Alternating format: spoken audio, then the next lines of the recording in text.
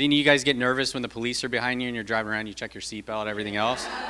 So this is your chance to get back, because now I have all of you looking at me. So in either event, it's my honor to be here today to speak to you a little bit about my experiences. I've been here with the police department for almost a year and a half now. And I'm going to share with you some of our experiences tying in with this intersection of social media, engaging with our community, and recruitment. So I don't think it's any surprise to any of you that law enforcement is facing a crisis right now. And it really impacts us in the area of recruitment. There's a lot of different reasons for it. But I think this quote sums it up. It says, "The American policing profession may be facing the most fundamental questioning of its legitimacy in decades. The very essence of policing is being debated in many cities, often because of controversial video recordings of police officers' actions. Community trust has eroded, and the professionalism of the police is being questioned."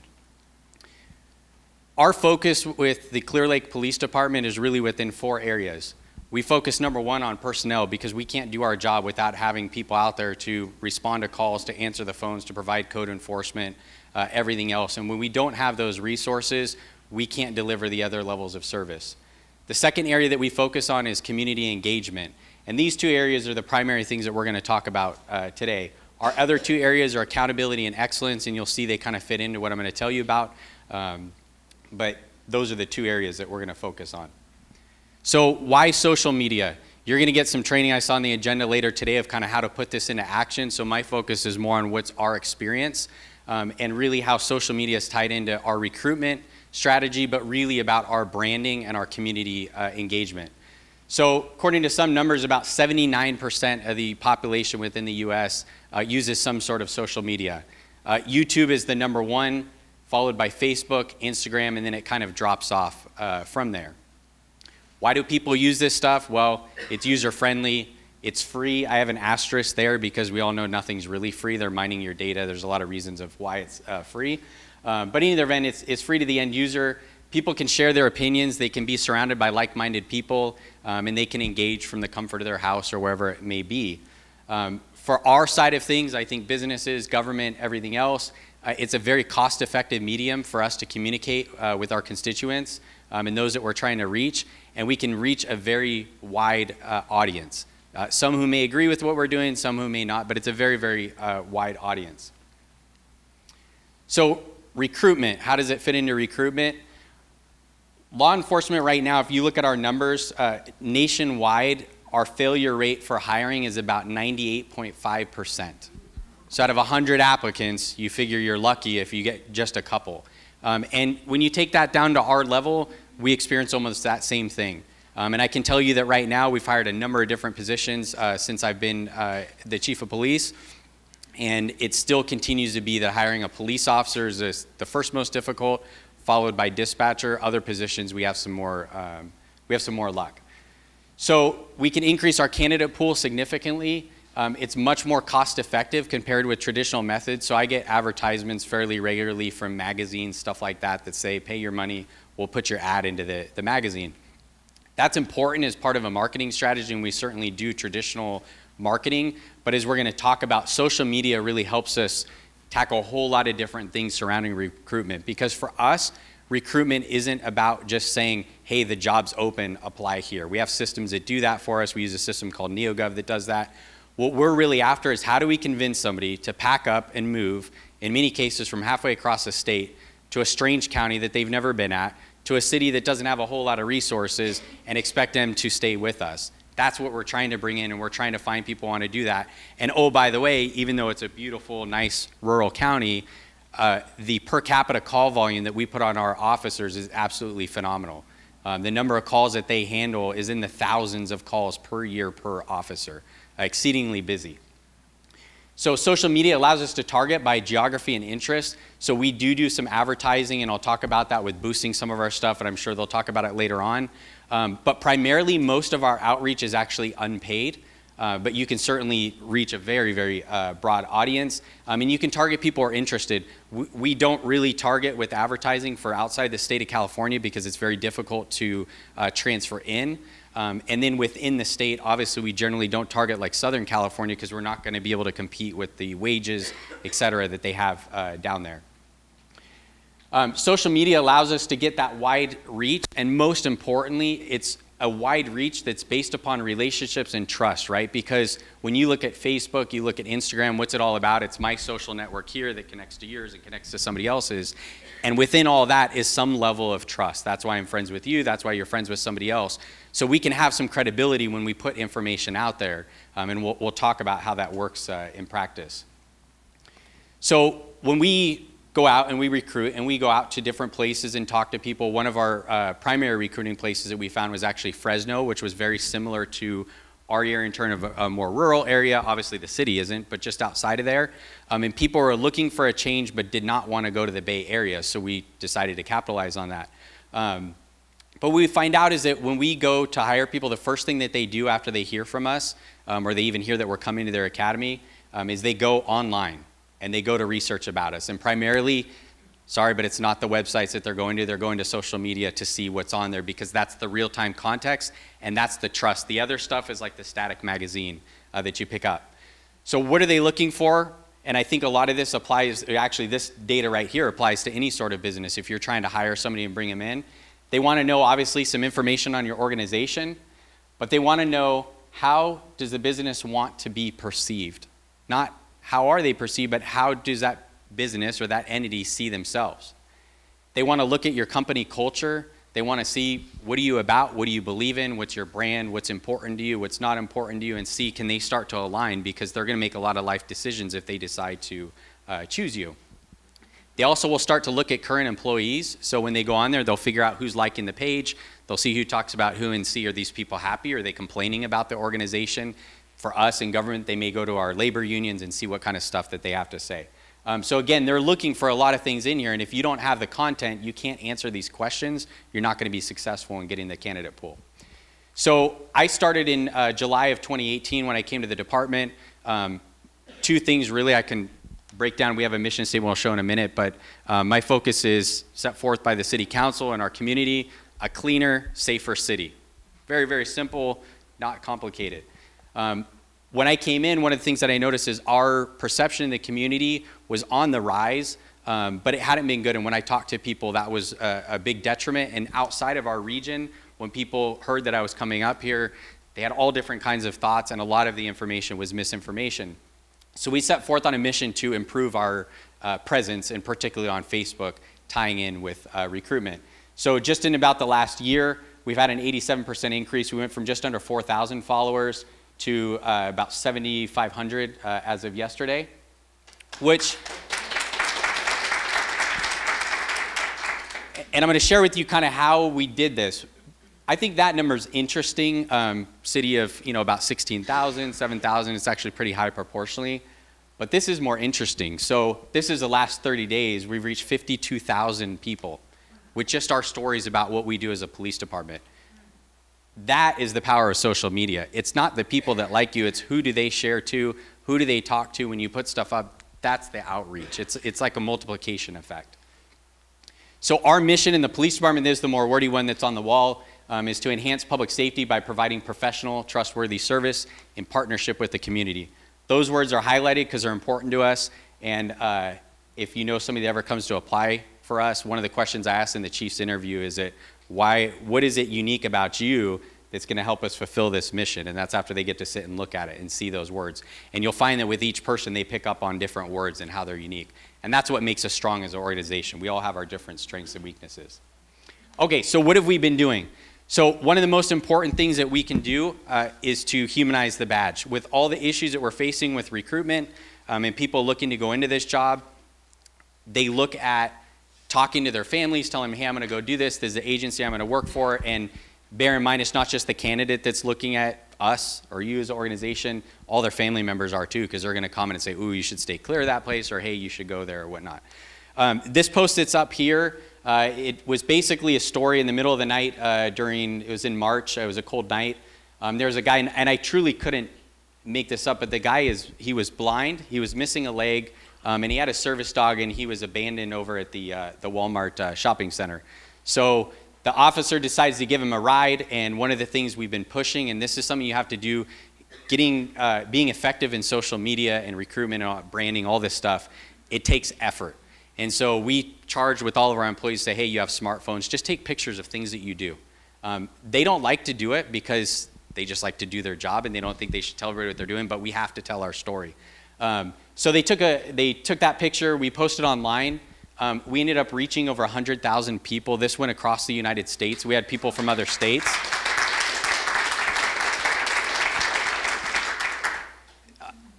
I've had numerous people from all different stuff who may not even know about Clearlake or Lake County in particular, but that have heard about this post and will ask questions about this post, or make a comment to say, you know what, I saw something about some ride that you gave somebody. Here's the back end story. Cops do this stuff all the time. You just never hear about it. What you hear about is what the news tells you and everything else. And so the point being here is that when we want somebody to come and look and see our social media presence, we want them to know, hey, we're humans. Hey, we do stuff. This is how we tell our story about what's going on. The other thing that I want to point out is that we have, so there's 9,000 likes on there, 4,500 people loved us. 4 people were angry with us. I won't spend too much time on this, but it is important to know when you're doing any sort of strategy and you're going out there, you're going to get people that, sorry to be crass, but they'll be pissed off at you. They'll be angry, upset. Did you have some? They could, absolutely. There's a lot of different reasons, but I'll get another one where we have actually people that were upset about something. But you're right, don't look at the big numbers here. It's like going and teaching and you get evals, you get the middle of the road ones. You always look for the really good and then the not so good, and that's where you get your best feedback within there. So a lot of metrics that you can get, and this is stuff that you'd have to pay somebody in marketing stuff to do studies and that sort of thing. We get it in real time, and we react in real time based upon what the feedback is of how a story goes, how it's received by the community.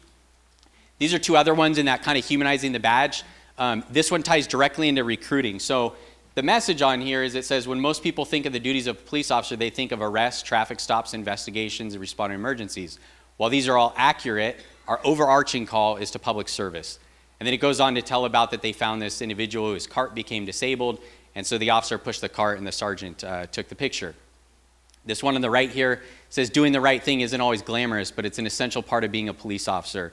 FTO Harden and Officer Shores took a moment between calls to help a resident who was having trouble clearing some of the leaves from the drainage in their house. And you can see her there in her wheelchair. So 16,000 people reached on that, 5,000 people engaged with us. On the other one, 21,000 people with 2,000 reactions.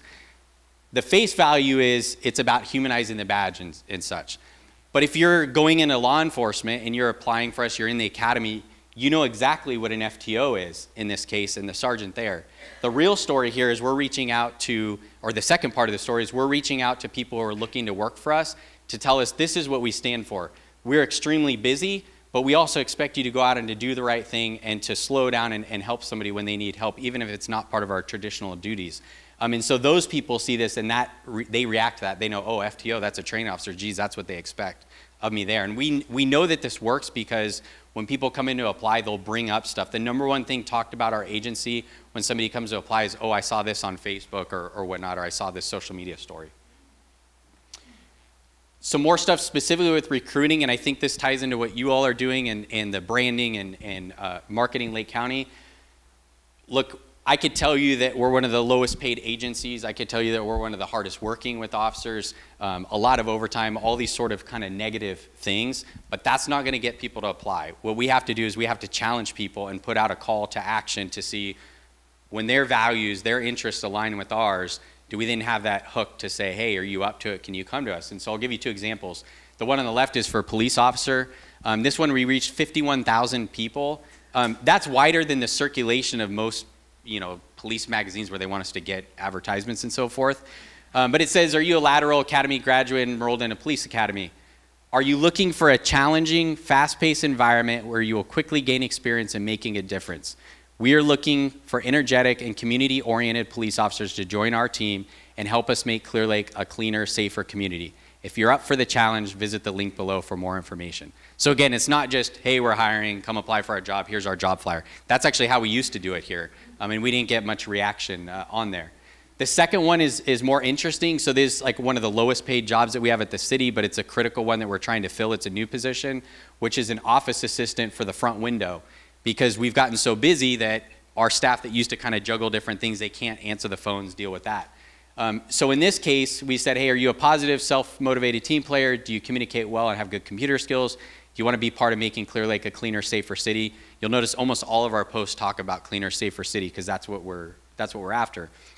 It then goes on to talk about what they're going to do, and you can't see the rest of it, but it talks about it being a position for growth because we know that's also something that we can capitalize on. As people can come in our organization, we do a lot of promotion from within. And so we want people to see that and go, you know what, that may not be the end job that I want to do, but it could be a route to get to the job that I want. So again, another way when you look at marketing.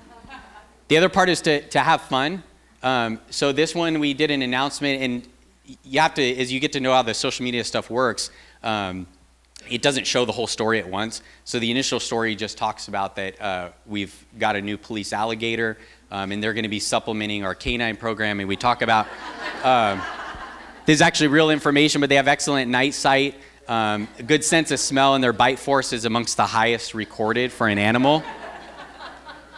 So what you had to do is a little see more button. So the see more, it said, if you're still reading this, think we're serious. We're sorry to break the news, but we don't have an alligator program. And then we go on to explain how we found this alligator and rescued it. It went to a sanctuary and everything else. 57,000 people reached. Again, very, very wide circulation. The point of this was just to say, hey, we put out a lot of serious things like, you know, people getting stabbed and bad things happening and all that, but we can have fun too, and we want our followership to know, hey, we have a good sense of humor. To the point about negative reaction, so we did get a negative reaction here that somebody says completely inappropriate that we have an alligator program, and that unfortunately their family members got this information and they thought we're gonna let alligators into the lake, and there are alligators out there, and so. In either event, that is an opportunity, though, and I'll hit on in a minute, is to make sure that don't let those opportunities pass up to talk to people who come in with that, because we could just ignore it and laugh it off. But we had quite a back and forth, and I don't know that we ever agreed to, we probably agreed to disagree. But it is important to take advantage of those opportunities to talk, but have some fun. The other thing are videos, and I'm not going to play these, but this was during a time there's some stuff going on, again, more negative media coverage. So what we did is the officer took a quick video after she recovered this machete off somebody, and she showed him how they had it concealed and how quickly they had to react. It's a very short video, not much to it, but it told a story about what we face. Interestingly enough, people spent 64 hours consecutively, if you take everybody that watched it, 64 hours of viewing time of watching this. But more importantly, that was 64 hours of learning about Clearlake Police Department and what we face at Clearlake Police Department and law enforcement in general. This was another one where we rehabbed the entire inside of the police department. We wanted to tell our story about what was going on with it, so we set up a little camera, time-lapse, super cheap. It was an iPhone with, I think, a free app or maybe 99 cents. Recorded it and then strung it all together and made a little video. Again here, 110 hours of time that people were learning about what we're doing at Clearlake. Because when I started here, the #1 complaint from employees was they were embarrassed to even have a family member come see their workplace because it was so atrocious inside there. This is another video that when I go places, people will talk about, hey, I seen the video about when you guys revamped the inside of the police department. So again, we're telling that story of what we're trying to do.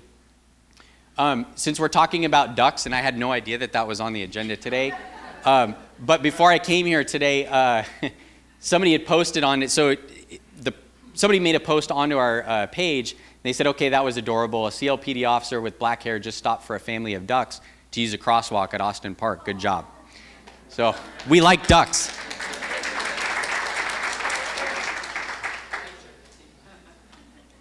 The point there is that as you invest in this technology, it's going to reap dividends, because what you really want is you want your audience to become a part of the discussion. It's not a one-way conversation. It's for people to have a dialogue.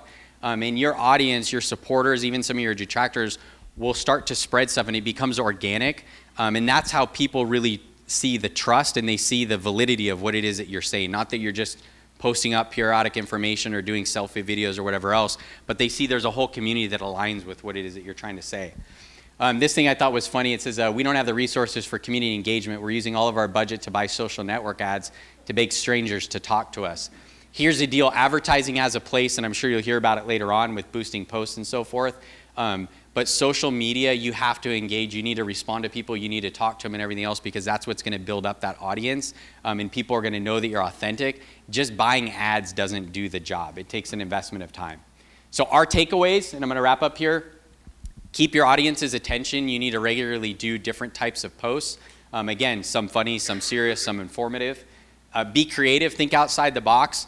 For those of you that are in charge or managers or everything else, engage everybody throughout your organization. They can be very creative in coming up with stuff. I talked about having a conversation. So when you do get negative feedback, and trust me, we do, we get some pretty, very, very bad negative feedback sometimes, is we try to engage with them and correct it and at least provide the right information. And we've had many a times where people have come back and if they're really corrected, they end up deleting their entire string because they're embarrassed. But a lot of times they'll actually come back and say, hey, we appreciate you explaining whatever it was. Capitalize on differences. So don't get stuck in that, you know, like for us, that, geez, it's woe is me, we can't recruit, we're stuck, whatever else. Find what those differences are and capitalize it and celebrate your successes. You can find them almost anywhere. Build trust amongst your audience, because that's what they're going to look at. If you're inauthentic, it's not going to be effective. So definitely work on that.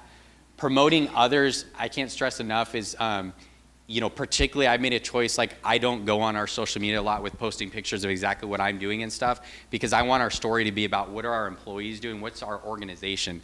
Our organization is much stronger than any one individual, and so we want to make sure that people see that when they come into there as, hey, you know, many of our articles are brand new police officers. We want somebody else who's looking to come on to say, hey, that could be me on there doing something positive and getting some recognition.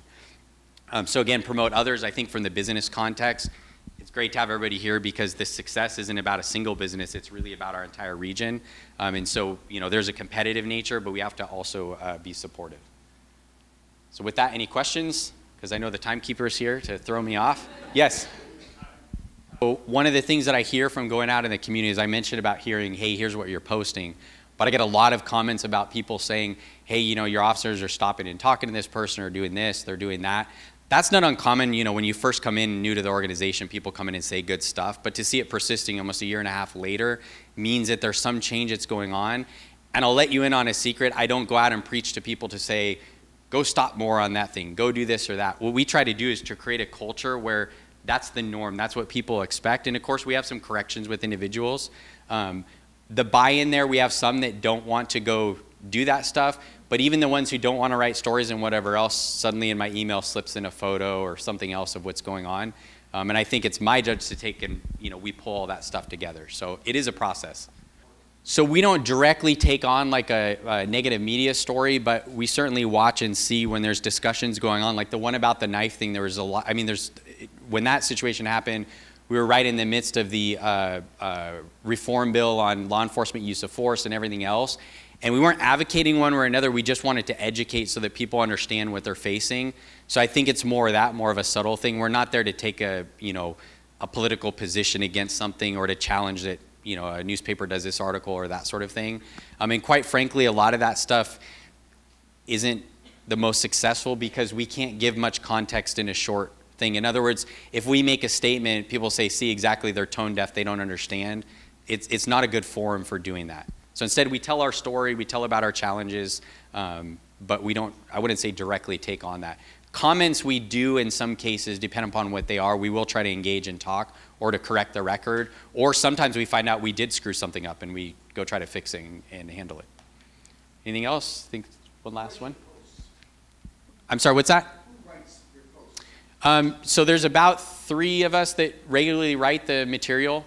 And then we also get the sergeants will sometimes write in stuff. Our biggest challenge has been not necessarily getting content for things, but getting out of this world of writing press releases all the time, because we're not releasing to the press, we're releasing directly to the agency. We still value our press partners, but to get them out of the, you know, just the facts, ma'am, is we want to tell the story. We don't just say Joe Schmo's arrested. That's why you'll see our site. We don't post like booking photos generally on there, because that's not, to see somebody caged up in a car isn't what we're after. What we're after is to show what the officer's doing. So it might be that they're walking somebody a car or whatever else, but we are conscious of that to say, hey, what are we trying to say? There's obviously rosters and logs you can get of who's been arrested and all that. But so it is a challenge to get the people and to get them trained, and you have to be very, very careful about who's posting your stuff, because incorrect information that's on there or things that, you know, are insensitive, that sort of stuff, can go wrong. And we run the greatest challenge. We've had some pretty funny posts. One of our officers, she's very good at writing them, but we have to be super careful because some of those can go off one way and all of a sudden it's a runaway train. So, okay, with that, I appreciate your time and thank you.